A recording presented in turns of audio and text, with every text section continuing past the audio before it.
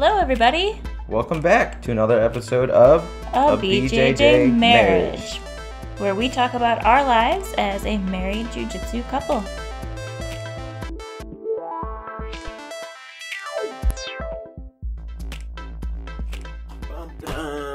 And we're off. What doing? Hello. What doing?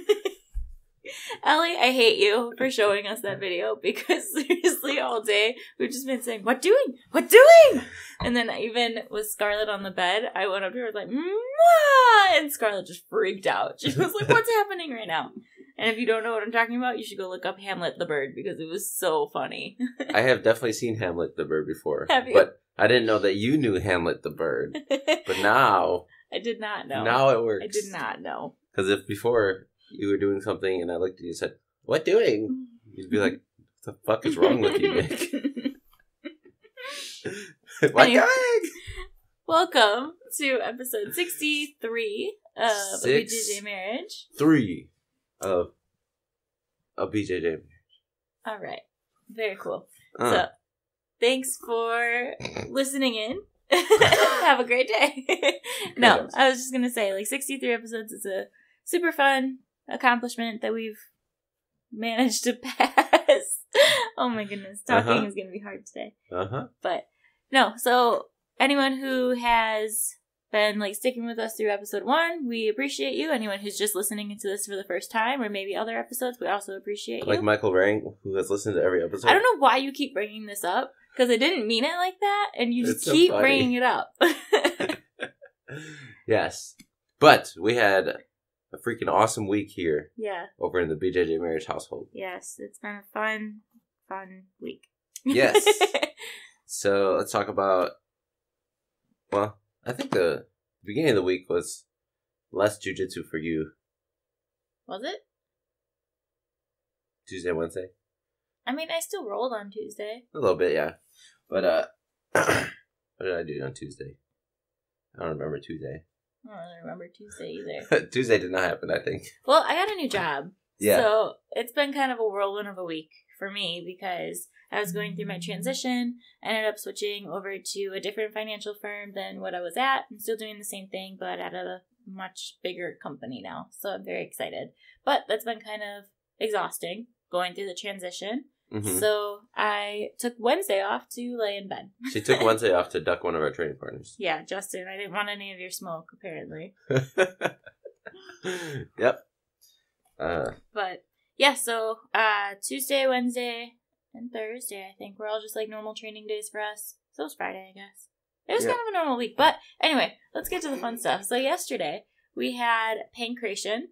It was the 4th Pankration event that Primal has put on, and these are just phenomenal events. If you're from the Milwaukee area and you enjoy watching MMA, even if you're not competing or your school's not competing, Primal puts on a fantastic event every single time, and every time they're getting better at it. It's becoming more of a almost professional looking scene, and it's very fun. We love going. And we actually had 2 of our kids compete again yesterday in it, which was super fun. Yes, we had Marco Panic and Alex the Animal Ibertowski fighting yesterday. They're little monsters at the gym. Yes, and we've been training them a lot. We've been doing lots of sessions together, and specifically doing drills and stuff to help them get ready for Pankration. If you're unaware of what Pankration is, it's MMA with no head strikes. And it's really cool that we've got that going on here in the Milwaukee, West Dallas area, because it's such a great entryway to figure out if you're even interested in striking and grappling at the same time. Yeah. And as the commentators were saying, it's so much safer because you can still do MMA, but without the head trauma. Yes. Because, you know, our kids need their brains.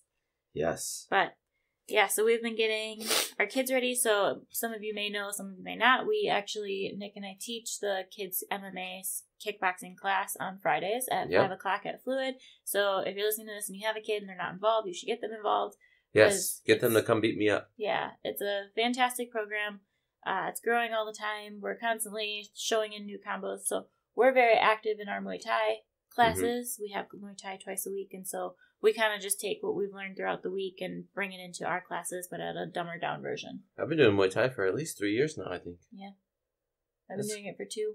It's kind of crazy. So, yeah, we've got a lot going on at Fluid, and it's always fun. But the kids' striking class is just, I feel like it's so different because I don't feel like a lot of kids get to, like, do striking. Because we let them spar. We let them, like, actually go at each other just without the head strikes. Like, it's basically pankration, but in training. Yeah. And the kids love it. Like, every time that we don't get to let them spar, because maybe we're doing a drill for too long, or maybe we want to play a game or do something different, like, they actually get sad. They're like, oh, I wanted to spar today. Yeah. So there's been, like, 2 or 3 different times that we actually just let them spar the entire 45 minutes. Because we're like, just get all your energy out from the week. Mm-hmm. Like, I have a feeling in June we'll probably do it on a Friday where they can just spar the whole time because school will be out and they're going to have all this energy and be so excited and be like, just go kill each other, but not literally. It's going to be 90 degrees. And be like, all right, go for it. Mm-hmm. So yeah, we do that on Fridays, and our kids who competed yesterday are there almost every week for it. It's Marco, Alex. Lewis was supposed to compete as well, but he ended up signing up too late, so he didn't get a match. But that's okay. But we were at, well, actually, we had something before Pankration yesterday. But yes. Oh, yeah, that's right. we totally did. We're on a high right now of, like, everything that happened yesterday. Yeah, but I wanted to talk about Pankration and then talk about leg locks in general. Yeah. Yes. But, back to Pankration. There was a lot of good fights leading up to it, and there was a lot of fun stuff going on, but I think when our kids took the stage, it really started amping up the crowd, because the way that they fought was so fierce, and so much heart. Had so much technical elements in it. It wasn't just like kids running up to each other like rock'em sock'em boppers. Or is that what it's called? Roblox? No. Roblox. Rock'em sock'em robots, not boppers. Yeah. Like those little green and blue things that are in a little, like, wrestling ring and you have to press the button a million times so that they just punch each other. So there's a lot of time in kickboxing class that's what the kids do. Yeah. And I'm just waiting for one of their heads to pop off. Yeah. But Marco and Alex, like, they could probably beat me up if they really wanted to. Like, they've got good technique. They've got good stand-up game. They've got good ground game. Marco can improve a bit more than Alex can, but Marco hasn't been doing jiu-jitsu that long. Exactly. But still, for what he has done, he's got good ground game. He was able to get on a mount in his fight yesterday. Nice. You remember that? Yep. Yeah. Which, that's hard. Yeah. Hard in general. He was able to get out a mount in a second round of a 3-round fight with his gloves on. So it was impressive on all parts, especially because Marco is either a 4-stripe white belt, which in kid terms is like basically a 0 or 1-stripe white belt compared to an adult. And then he may have just gotten his gray belt actually. But even still, like, I think he tested on Monday. I didn't actually hear any results about the gray belt. Okay. Anyways. But yeah, so either way, Marco just doesn't have very much jiu-jitsu experience under his belt quite yet. He's been getting much better. He's fantastic on the ground for where he should be. But yeah, he went against an opponent who I think is a yellow belt or even higher. Yeah. So that was pretty good for him to get out of a mount of a yellow belt, which was super cool. Yeah, Leo's a beast. Marco's opponent was Leo Soria.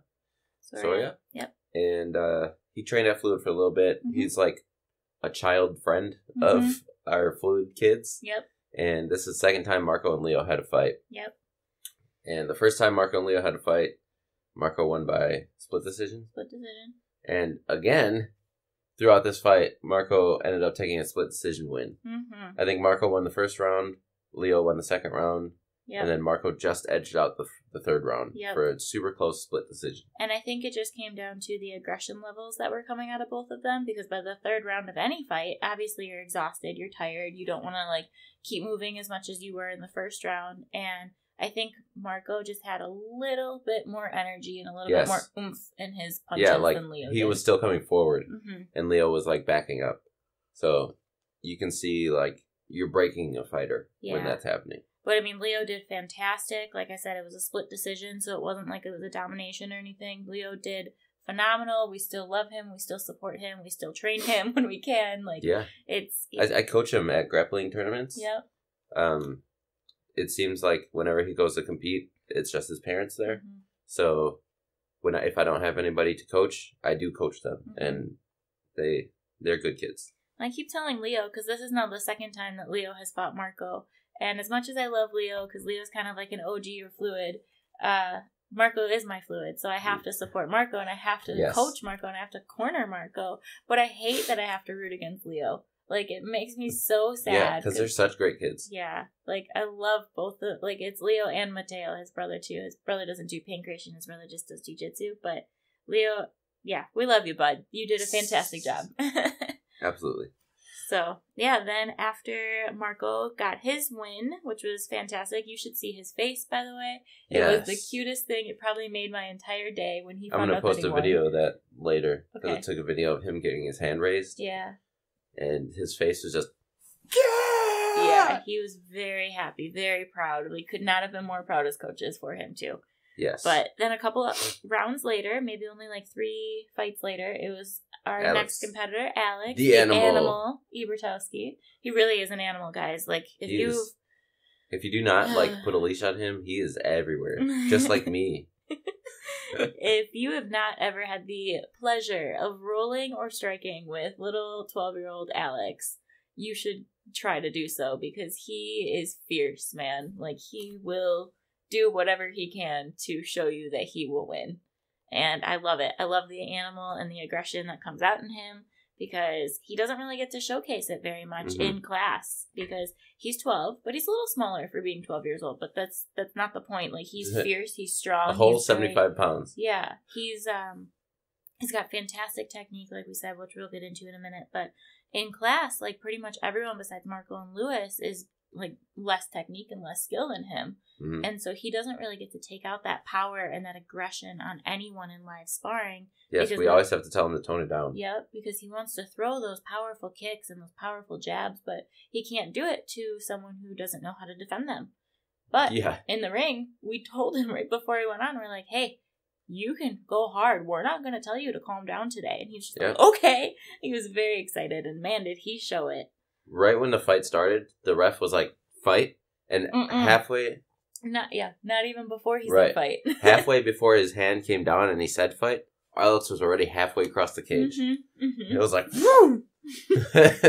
Like, you know when you pull a car back, and it's got that little wheel that retracts, and you let it go, and it's like, woo! That was Alex. That was Alex in the fight. Yeah, he literally, like, he was ready to go, and he did. He went at him. He punched and kicked him as hard as he could multiple times. Like, yes. It was wild. And then they got up against the cage, and they circled a bit with each other. They both kind of got in a headlock. And then Reed, his opponent, which this is the third time he's fought Reed. The first time they fought. Yeah, imagine being a 12-year-old and having a trilogy fight with somebody. Marco and Leo, probably not, because Marco just won twice. Yeah, we'll see. But yeah, so Reed and Alex were... So the first fight, Alex got guillotined. Second fight, Alex won by decision. I don't remember. I think Alex won by decision. I thought he won. But anyway, it doesn't matter. Alex won the second one. Yep. Reed won the first one. Yeah, so this was the trilogy. So they got up against the cage. They were circling. They both kind of got like a headlock type deal. Reed ended up taking him down to the ground and ended up on his back with hooks with like a 90% full rear naked choke in. And I was like, oh no. And all of us were just like, and like, oh. Like us in the corner, we were with Coach Thaddeus, and the three of us were just like, elbow, hips, get rid of this, move. Like, we were just like freaking out because we wanted to make sure that he could get out of that rear naked. Yeah, we were giving him all the energy we could give him from the corner. But that was a tight rear naked. And you could see it, and he was squeezing, and Alex was changing colors.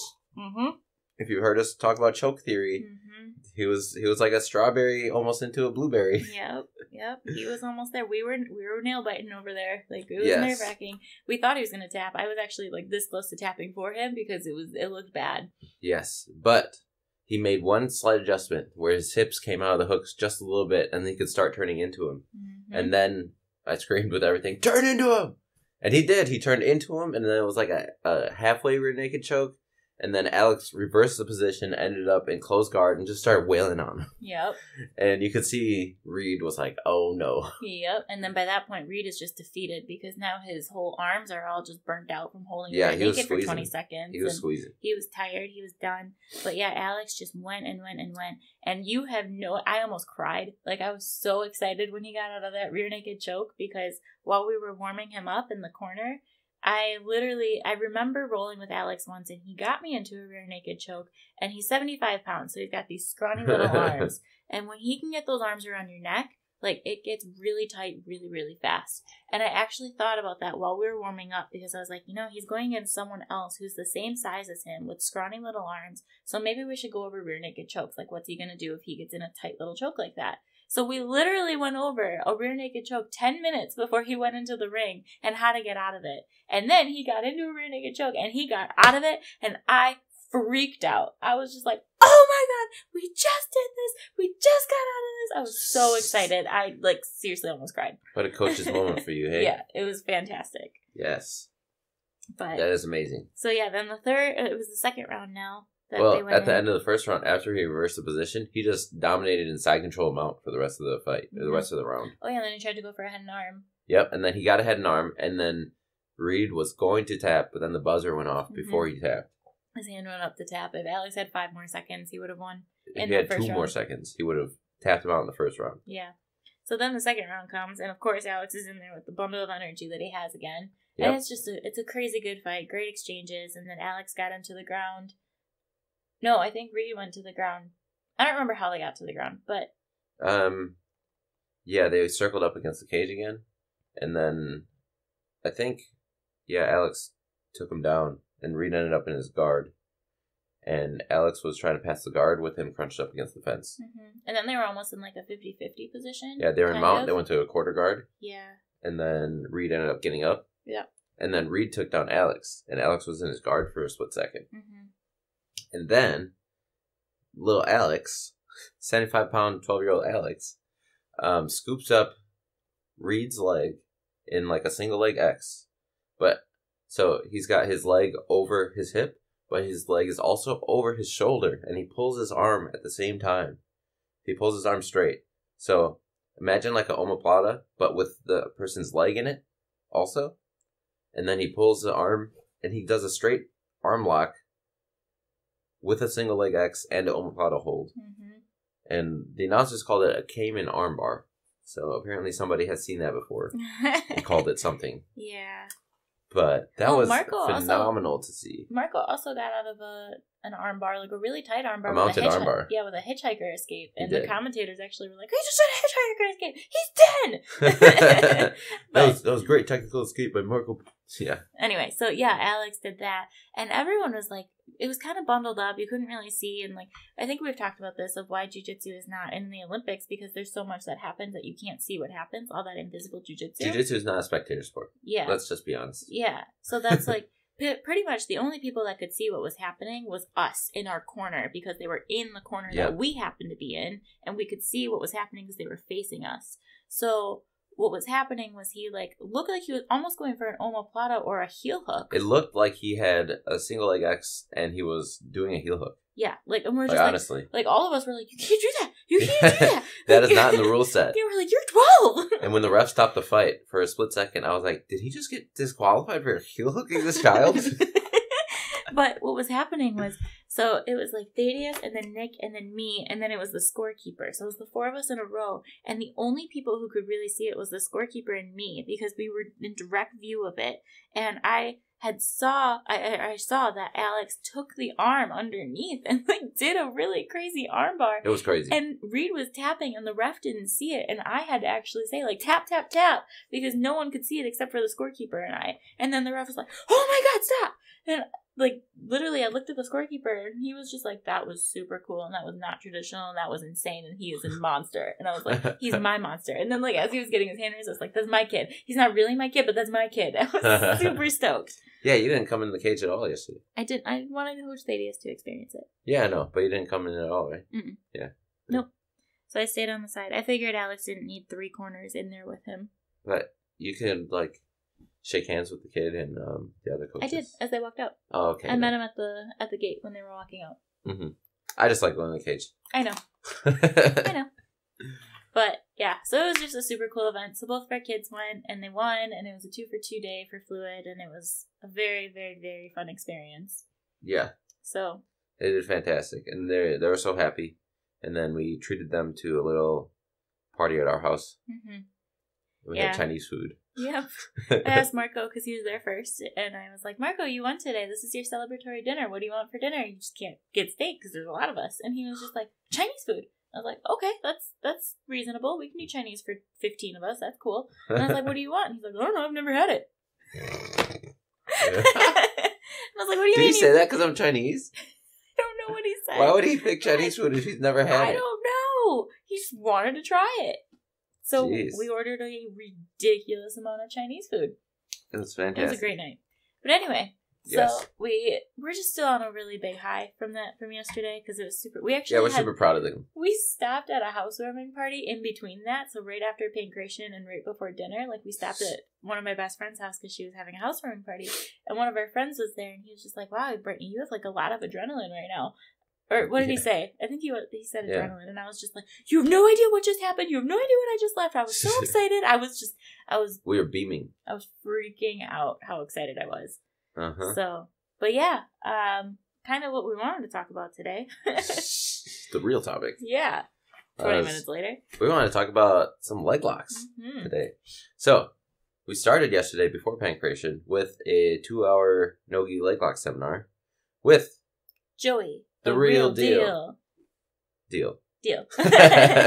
Joey Diehl. Yes. He's a 2-degree, 2nd-degree black belt under Jeff Curran that has a school in Illinois. And also a professional Bellator MMA fighter. Yes. He was supposed to be on today's episode, but we decided we did not want to wake up at 5 a.m. to do it. So we're actually going to see him again in about an hour. Yes, because he's got another seminar today about movement or mobility for jiu-jitsu. And he already taught me how to do, like, way better handstands. So if you thought I was good at handstands before, you just wait, because I've just upped my game. But, yeah, so we started that out yesterday, going to Fluid for our 2-hour seminar with Joey. Yes. And it was all about leg locks. And kind of leading up to it, I wasn't, like, super, super excited. I'm not a big leg lock person. And I know that as a newer blue belt, like, it's not really in people's games as a newer jiu-jitsu practitioner to do leg locks. Right. And so I've always kind of just, like, known they were there, and I've more so cared about the defense to them more than I ever tried to do them. And I even was deciding yesterday, I was like, oh, you know what? Like, I don't ever actually set up a leg lock. If I go for a straight ankle or if I go for a heel hook, it's normally because it's in front of me, not because I set it up. And, like, leg locks are just not something that I'm passionate about. And it's not that they're not important. They're just not, they were never something that I cared to really learn. Yes. Until But why would you ignore 50% of the body? So, here's the thing with leg locks. And I think last episode I brought up leg locks for dummies, the video. And I posted that in our group too. But that's a good representation of an intro of how to start thinking about leg locks is... And Joey put it in a great analogy. He was saying how when you learn side control is a very broad term because there's so many different ways that you can hold side control. Like you can hold your arm under the head, you can hold the arm over the head.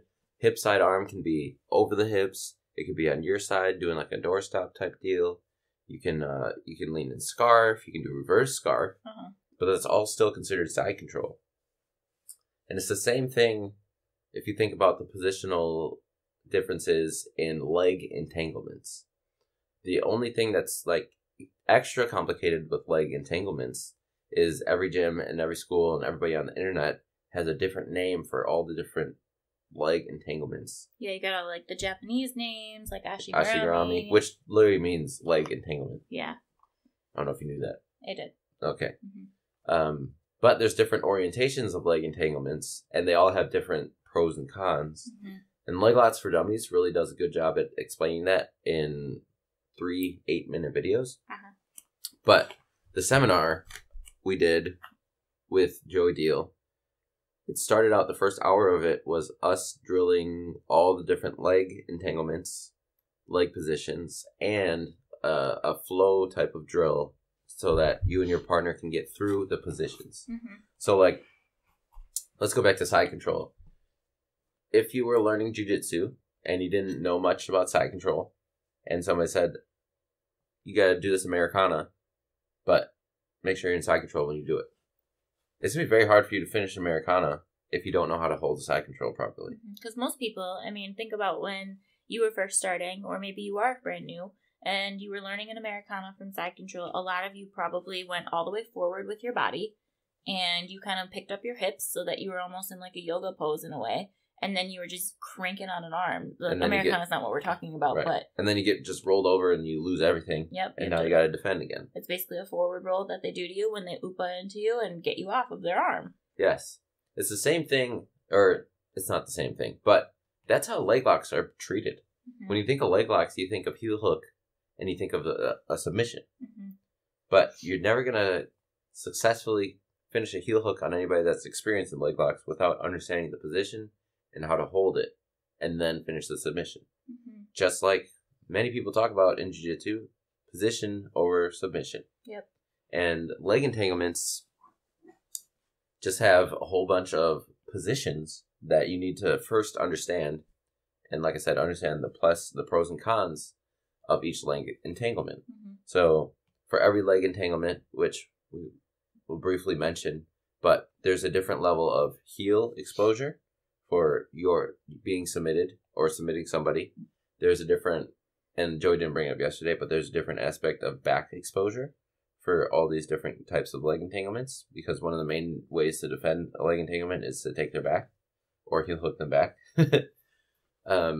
There's different elements of control and different elements of like the danger of the heel hook. So like an inside heel hook is going to finish much faster than an outside heel hook is. Yeah, because if you can think of like, how do I explain this? So if you ever have been to a science museum, you've probably seen those muscular structures of a human body. And you can think about like all of the ligaments and the muscles that go into your leg. And what you always have to explain to newer practitioners is when you're going for a heel hook, you're not necessarily attacking the leg or the heel, you're attacking the knee. And like most people don't get that. And so something that stuck out with me with Joey yesterday was he was like, don't wait till you feel pain. Like you have to tap right away because you're not going to feel pain until you feel pain. And I mean, Brent does that all the time too, where he talks about like, you can't wait until you feel it. Like this is going to attack all of the ligaments in your knee and it's going to snap and pop your knee out of place. Like it's not a good feeling. And the problem with it is that when it happens, you're out for a while. It's not like this little 2-day injury that like 4 to 9 months. Yeah. So they're very dangerous. And I know Johnny even asked us yesterday when we were walking into the seminar, he's like, why can't white belts do it? Because he's a white belt and he is fascinated. That's why he was at the seminar. And most white belts are fascinated with it. But you're just not allowed to do it in competition except for straight ankles because it's so dangerous and you don't feel it until you feel it. And when you're on this adrenaline high, when you're in competition, your tolerance to pain is even higher than a normal level. And so, I mean, that's why people break their arms in competition because they're not just going to tap to give up the submission. It's not training, it's competition. And that's what's happening with a leg is like they're not going to wait until it hurts to tap, like, or they're going to wait until it hurts to tap. But then it's too late. Yeah. Because your knee is already ripped apart. Right.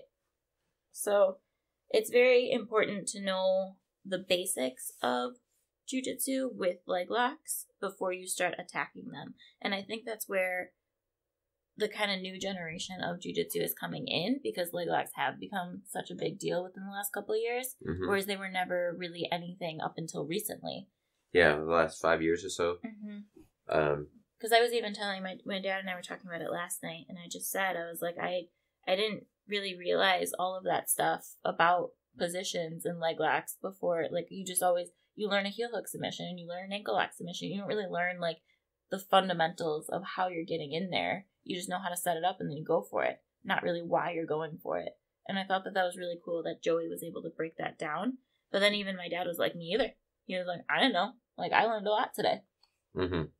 Yes, and Joey put it in a really good analogy also, saying if you don't understand the positions of a leg lock, everything looks like leg lock spaghetti. And it's kind of undefinable what's going on with people's legs. But the main thing that you want to look at when people are in leg entanglements is the leg straight across their body or is it across their body? So it's straight or across leg entanglement. And and that depends on heel orientation. And then it's where are their feet? Are their feet on the inside of the leg entanglement, or are their feet on the outside of the leg entanglement? Mm-hmm. So what that comes out to is you can have a straight leg entanglement with feet on the inside, so that's 1, and feet on the outside, so that's 2, or just a straight leg entanglement where its feet are kind of neutral in the middle, so that's 3 leg positions. If the leg is crossed, you can have the same thing. If the feet are in a regular, if they're not inside or outside, they're just in that straight ashigarami hold, then that's just your cross leg position. Mm-hmm. If your feet are on the outside, that's what you would call a 50-50. And if the feet are on the inside, that's what you would call the saddle honey hole 411. But you can just refer to it as cross inside. Mm-hmm. Yeah, so he was trying to break it down so that it was much simpler names for us, so we could constantly just work on getting through the flow of it, knowing what you're doing.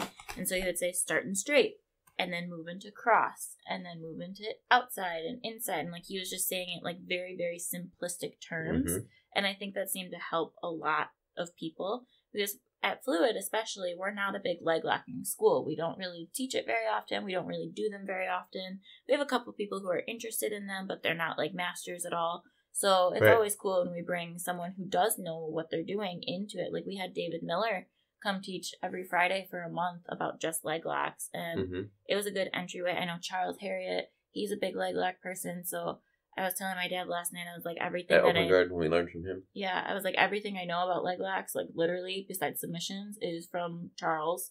And Kyle Perkins. I don't remember Kyle Perkins. I just know he did Tricoplata. He also did a leg lock seminar before that. I don't think I went to that one. I think, yeah. I think you went to the women's one or something. Yeah, I think I went to lunch or... No, we did that women's forum thing that I couldn't stand. But anyway, it's okay. Moving on. So, what was I saying? You're talking about everything you know about leg locks was from Charles. Oh, yeah. So basically, like, leg locks are not a big part of my game. It's not a big part of Fluid People's game. So having Joey in there, not only teaching us something that, like, we're not familiar with, but also being able to explain it in a way that makes sense was just, I thought it was pretty special. Yes, and if you don't understand the positions yet, watch Leg Locks for Dummies. Mm-hmm. I think it's highly important, and I'm going to prescribe it to everybody. Yeah. And so one thing that I kind of take away with my training a lot, especially in seminars. Like, seminars is the number one thing that I think about when I'm about to talk about, is that I try to take 1, if not 2 things away from every single seminar that I will use for the rest of my life.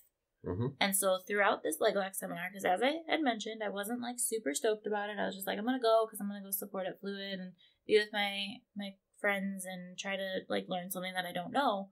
But it wasn't like... I was excited. I was like, let's go do the leg locks. Yeah. So I kept telling myself throughout the seminar, I was like, I need to pick one thing that I'm going to retain from this. Like, one thing that I want to actually try. Because it's good for me to work on... It's good for everyone to work on things that you're not good at. And leg locks, I know I'm not good at. So I was like, okay, what's the one thing I'm going to get out of today? And I ended up walking away with 3.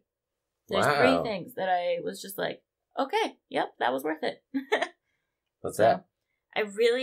So the biggest thing, the number one thing, and it was one of the first things you talked about, was when you are entering the position, just entering, not even starting for anything, just entering in the leg lock position. A lot of people like to go for just one leg. They like to bring both of their hooks in or collapse both of their knees around one leg. Mm.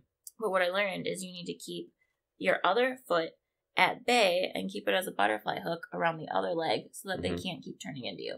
And then you use that knee of the leg that's hooked and collapse, but you're still hooking that other leg. Yes. Because everyone likes to go and hook underneath the same leg. It's almost like you want to control somebody's hips in jiu-jitsu. No way. Is that what you're saying? I realized the first 2 times that I went through the flow that automatically my brain went to just go attack one leg. And I was like, wow, this is what I've been doing wrong my entire life. Okay, cool. So that was one thing that I got. Second thing was I learned how to do an ankle lock so much better. Yes. Like, so much. That was a great guillotine of the sea. Stop it. Josh, I hate you. He doesn't even remember he said that. I know. So now it's mine. Ugh. But yeah, so I learned an ankle lock, like a way to do it and a way to set it up way better. And then the last thing that I got was just a positional thing, like just how to. It was the bridge movement of getting it up and over you. Yeah, going from a straight to a cross leg entanglement. Yeah, and also what reaping really is and isn't. Because I think our understanding was a little different than what Joey was explaining. Yeah, I had always thought it was over the thigh line, but he's saying it's over the hip line.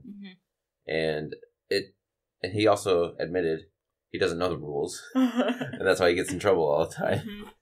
And unfortunately, that's one of the things that it's up to the refs who you're fighting in front of what they're going to call as reaping. Yeah. But in my opinion, like kind of going back to how I started this, was I think that no matter what kind of seminar you're at, or even if it's just a day class or something that you're doing, anytime that you go to training, you should try to pick one thing that you're going to take away that you can use, for, if not for the rest of your life, at least for a little bit to work on. So I think that it's more important for seminars, in my opinion, just because you're paying for that seminar. Extra. Yeah, like you're paying for this specialized thing that you want to learn. And so I think it's more important to like really have that concept in your brain. But especially like in class too. I'm like, what am I going to learn today? Okay, that's going to help me. And then maybe I work on it for a week and then I'll totally forget it. Because I'll be like, I don't remember what we did last week. But at least I can like now. Yeah, I don't remember Tuesday. Yeah. But then you can start building up that was like muscle memory? Yes, thank you. You can start building up the muscle memory because now you've learned it in class. Maybe you're executing it in your live roles for a little bit. And even if a year from now you can't like tell someone exactly what you learned, you can at least now just like pull it out of you, because there's things that I do in my live rolling that I'm like, oh my god, that was super cool. I don't know what I did. Yeah, or if you're Alex, you end up doing a Cayman armbar. Right. Right, and you just have no idea how you get there, but it's your muscle memory from things that you've drilled in the past that are just kind of coming out. And that's why live rolling is so important, and that's why we stress all the time that you need to roll in order to get better at jiu-jitsu. Drilling, I mean, yeah, you'll improve with drilling too, but it's not going to be anywhere on the exponential rate that it would be for live drilling or live rolling. Some people would disagree with you. Some people like exclusively drill. That's crazy to me. Well, obviously they do roll, but they emphasize a lot more on drilling. I mean, drilling is important, but in order to execute it in a live scenario, I mean, so the way with drills is that when you're drilling, your opponent, your uki, your partner, is going to be reacting the way that they should be reacting so that you can finish the drill, because you're constantly moving, which is great. It's great for the repetition. It's great for your partner to help you learn that repetition. But when you're live rolling, you don't know how your partner's going to react. They might go the opposite way than you expected, and now you can't finish it because you're not in the right position to do it. Or maybe they defend it in a way that you didn't know how to counterattack. Like, it's just different when you're live rolling versus drilling. So if you disagree with me, I disagree with you. Whoa. Yeah, because I guarantee you, when you're getting attacked on the street, they're not going to defend it the way that your partner and your uki was drilling it. That's totally different than sport jiu-jitsu. I guess, but that has nothing to do with drilling. I think live rolling is very important. There's nobody that is going to attack you on the street and then you're going to transition from a straight leg entanglement to a cross leg entanglement. You might if you're trying to break their leg. You don't need to do either. You can just break it wherever you want because they have no idea what the hell you're doing. Yeah. And if you're on the ground, you're going to get scraped up like hell because you're on the concrete doing a leg block. Sounds terrible. Yeah. To finish a leg lock properly, you want to put your face on the ground. Yeah. But, I mean, that's kind of the thing that we've always talked about, too, is with leg locks, like you had said, why ignore 50% of the body? But a lot of people will argue that if you do leg locks and you're in an MMA fight, you're going to get punched in the face.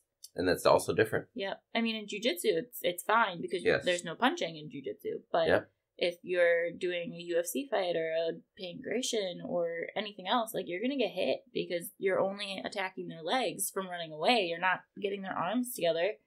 So it's a different world. So yeah, I like to talk about different veins of jiu-jitsu or different lanes. So there's sport jiu-jitsu, then there's self-defense jiu-jitsu, then there's like, just playing around jiu-jitsu for meditation and hobbyists style of jiu-jitsu, and then there's also jiu-jitsu for MMA. And all of those have different aspects. And the third one I talked about is my favorite one, that you just do jiu-jitsu for fun.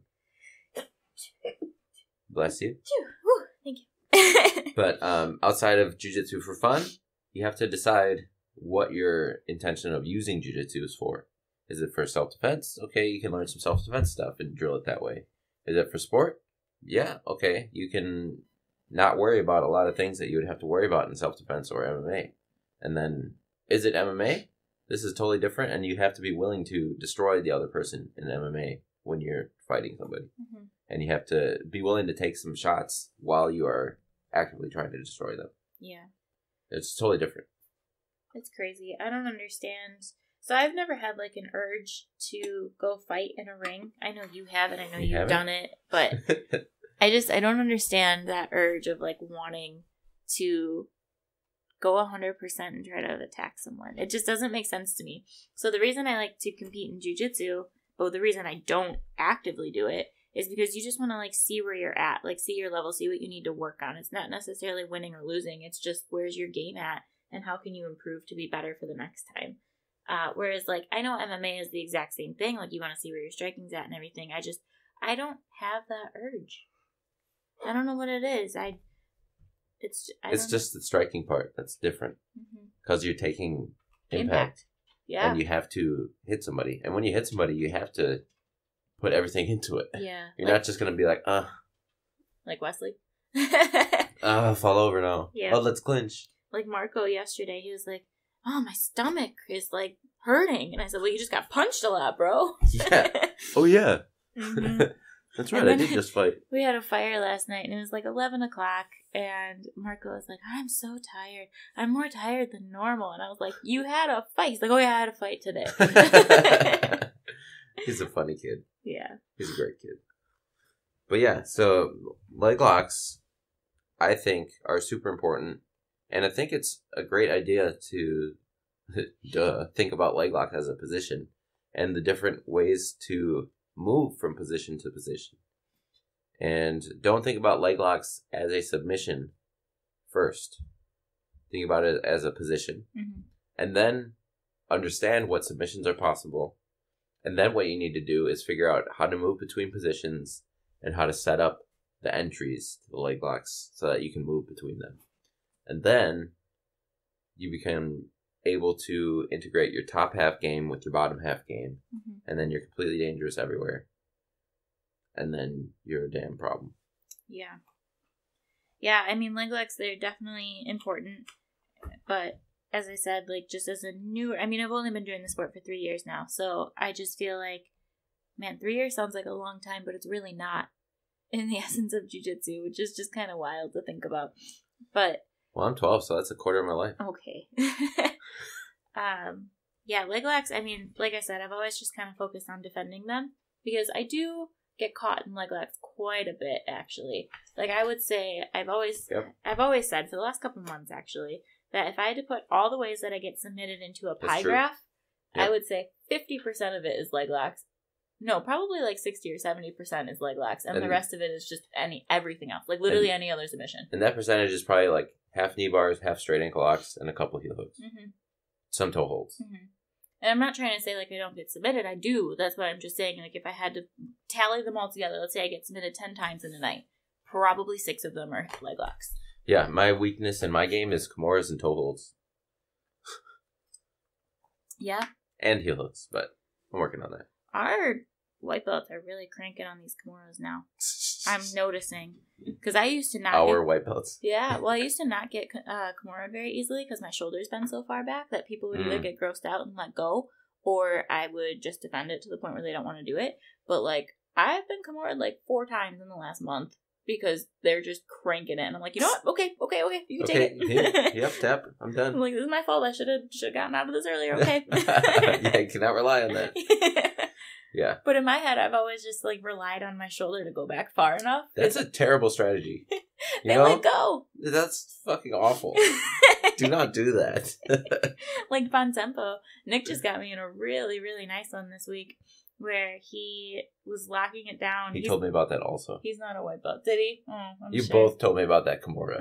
I heard it from both point of views now, so I can put it together if you guys need some counseling. No, it's fine. It was good. It was a great Kimura. He did fantastic. I was just super mad at myself because I defended it for a good 30 seconds, and then I moved, and then he locked it in further, and I was like... And then he said the timer went off right after you tapped. Mm-hmm. That's probably the saltiest part for you. Yep. Yes. But we were talking about leg locks. So... But leg locks and Kimuras are the same thing, just different parts of your body. It's true. You can do a Kimura to somebody's leg, and I have done it, and it's like very brutal. Mm-hmm. It pops their hip out of their socket. Yep. Anyways, we didn't do any calf slashers yesterday, though. That's like way down the line in the positional hierarchy of leg locks. Mm-hmm. But we didn't do any knee bars either. No. I like knee bars. Well, you should have asked. You can ask them today. No. We can set up a private lesson. We're not doing leg locks today. What doing? What doing? We're doing mobility today. Yeah, but then we're gonna roll. Sure. Okay, so but defending leg locks, the first step to defending a leg lock is understanding the position. So if you wanted to defend an Americana, you're not just going to fight the Americana, you're going to fight the position that allows them to get to the Americana. Mm-hmm. And if you can understand the goal of people getting positional dominance in whatever position it might be, so whether we're talking about side control or whether we're talking about a straight leg entanglement, if you understand the goals of the position, you're going to be better suited to shut it down or transition yourself out of there or put yourself in a better position that's more advantageous for you. Why do you have that little smile on your face? I was not listening to a single thing you just said, and my brain was so in somewhere else. I'm sorry. Continue. Okay. I'm sure what you just said was great. Welcome to married life. Cheers to a BJJ marriage. Yes. My brain literally just went everywhere right now, and I was thinking of so many things. I'm sorry. This was you. I was talking about defending positions, and this was your face. Like you had just taken a bite of a pie that you love. I'm sorry. Okay. I'm crying. So, yeah, that's how important it is to defend positions. Yes, but if you want to go over leg positions, I have way better understanding after first watching Leg Locks for Dummies and now putting together a flow drill for it. Yeah. The other part of leg entanglements, the entries is also 3-dimensional because you can enter from standing, you can enter from guard, and you can enter from top position. Yeah, that was something that I thought was really cool because if you think about, like, if someone is standing up in your guard and you're still on your back, like, if you're trying to play around with your legs on their legs, whether you're going for an X or a single leg X or a De La Hiva or anything that you want. So Joey showed that, and then he knocked Nick with his uke. He knocked Nick down, and he got up, and he's like, look where we are. He's like, you're literally doing leg locks while you're on your back, and they're standing up. It's just a different dimension. Mm-hmm. Which was really cool to, like, put that into perspective. And it's like I knew that, but I really, like, saw it yesterday. But you didn't identify or label it. Yeah. Yes. Because I've always heard... Your awareness has increased. Right.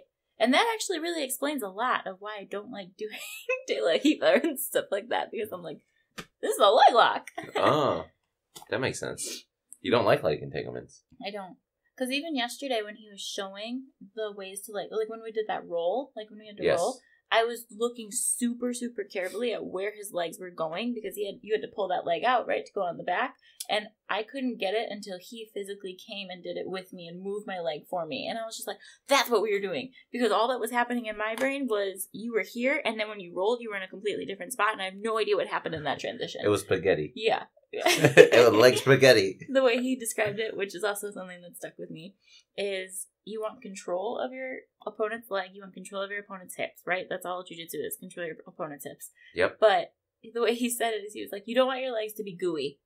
Yes. And he said it like super nonchalant, and it was just a really quick in there, but it was something that stuck with me. I'm like, don't be gooey.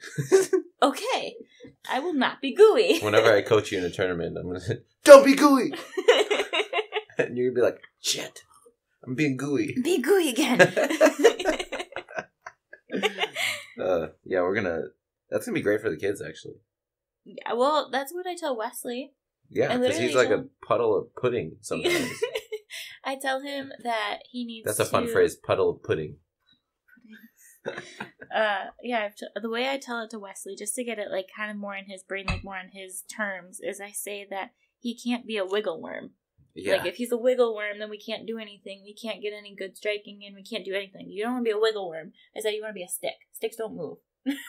I love the stick position. Yeah, I know. Sam asked me. Sam was like, "Okay, what is a stick?" And I was just like, "Oh, Justin's been working with Nick." And she was like, "What is it?" And I was like, "Don't worry about it. Don't worry about it yet.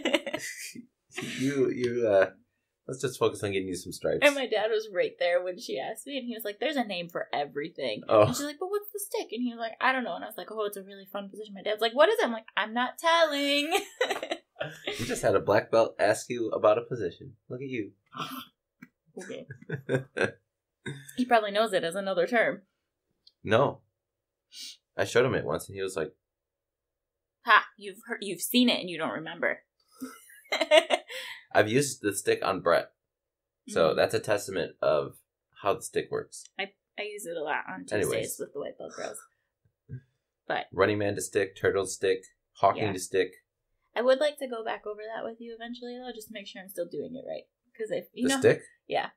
You don't know how to lay it on. Just to make sure I'm not missing anything. But anyway, moving on. So, I don't even remember what we were talking about. We were talking about not being gooey. Not being gooey, that's right. Don't be gooey with your legs. And don't just be a stick. Yeah. Wesley, I was saying don't be a wiggle worm, be a stick. But that kind of all goes back to, like, the leg lock and the controls, is that if you are gooey, if you are spaghetti, if you are being a wiggle worm, you're not going to have control. They're just going to be able to pull their leg out, or they're going to be able to roll out of it. Or they're going to be able to get to whatever advantageous position they want to get to. Yeah, they can turn their knee to get to the ground, so now you can't do anything. They can tuck their heels, so now you can't go for that. Like, there's a lot of, obviously, good defenses to leg locks. But if you have control of the position that you're working on, just like if you have control of that side control to get that Americana, if you have control of that mount to get that mounted triangle, like you have to have the control of the position before you can work for the submission. And leg locks are no different. But everyone with leg locks, I shouldn't say everyone because that's generalizing, but to generalize, everyone typically just says, like, oh, I'm going to go for the heel hook now. Or, oh, I'm going to go for the straight ankle because here's their foot. When really, like, if you learn how to move the pinky toe first, or if you learn how to expose the heel, or you learn how to move their foot to where you need to go, or you bait them the way that he showed with the other leg to make them want to turn a certain way. Like, it's when you start learning all those little movements, that's when it really will be dangerous. That's like when I use an Americana to set up a loop choke from side control. That's when I use triangles to set up arm bars. Exactly. But you understand the position that you're using to do that.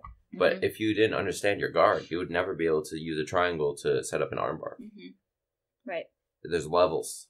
So first is understand the basics. And if you can understand the different types of leg entanglements, you're going to be way better off with anything that happens in a leg lock. So leg locks aren't just heel hooks. They're also toe holds, knee bars, like you said, slicers, inside heel hooks, outside heel hooks. There's Estima locks, the sock lock he was talking about. And I'm sure there's more. Oh, the Mikey lock that I do to you and Nick all the time. That's one where I pin your foot against my head. Yeah, you just did that this morning. Yep. Before I got out of bed, I Mikey locked my wife. Apparently, it is a now Sunday morning routine for us to just drill leg locks. Yeah, we've done it 2 Sundays in a row now. We just woke up and started doing jujitsu. And then our dogs join, and it's really fun. And we're all 4 of us are just like, rah! But yes. Yeah, so I would say that overall we had a very successful week. And even with the stress of a new job, I still had a very fun week of training. I still made time for jiu-jitsu. Because if jiu-jitsu is what you're passionate about, you will make time for it. And if it's not, you'll make time for it when you want to. So I think that it was a very fun and memorable week, and I love our crazy, hectic life that we're living. Absolutely, yes. And yeah, Joey Diehl is freaking awesome. If you're in, I think, the Chicago area of Illinois, go check out his gym. I think it's called Real Movement or Real MMA. Real Movement Facility, something like that. I would just look up his name. I'm sure he would pop up in the... Yeah. Because his last name is Diehl, Diehl. And so if you look that up, I'll put his Instagram in the comments of this podcasts. Yeah. Like I said, I'm He's sad super he cool wasn't dude. supposed to be on the podcast today, but he had a couple private lessons this morning, so our only options were to do it at like 6 a.m. and we had a late fire last night, so we decided not to. Yeah, and the other thing about Joey that's really cool is Joey and I did one round yesterday because we had like 10 things going on. Mm-hmm. But he was like, he fights at 125 pounds, so maybe he walks around 130, 140-ish, and he was like a better version of me, just like mopping the floor with me. Yeah, he was the black belt version of how Nicolay rolls. And it was like so fun to roll. And I can't wait for after our mobility seminar in 20 minutes. I can't wait to roll with him for a few more rounds. Yeah. And I might be heading out to his gym. He invited me to come do some MMA sparring. Cool. Yeah, that's cool. Very fun. I think I heard you guys talking about that at Primal yesterday. Yeah. Yeah. Very cool. And I was like, ooh. But with that said, sorry to cut it short. We do have to actually go to his mobility seminar because it starts in about 20 minutes. Yes. We're about 15-minute drives away, so we gotta go. But yes. I hope you guys liked learning a little bit more of our perspective of leg locks, and obviously we don't really know much about them. Yes, but leg locks don't suck. You just do. Yeah, okay. Apparently I just suck too because I don't know anything about leg locks. But yep. I probably know more than a lot of people now after yesterday. Which you need to learn cool. better. Yeah, okay. So... Thanks you for listening. You need to train more. Stop it. Thanks for listening, guys. Have a great rest of your week. Oh, by the way, we are out of town next week. We're going to be in... a wedding. Yeah, we're at a wedding Saturday night, and then we're driving home on Sunday. So we've talked about just going live on Facebook and doing a podcast from the car. If we do that, we will not be on Spotify or any of the other places that you may get your podcast from. It may just be on Facebook. Otherwise, we may do one from our Airbnb throughout the weekend, but... chances we should have are your grandma on it. No. Chances are, you probably if you listen to us on anything besides like Facebook, you probably won't listen to us next week. So yeah. We will see what happens. Yeah, we'll keep updates on the page. So. Yeah. All right. Thanks for listening, guys. Have a great week. Great week.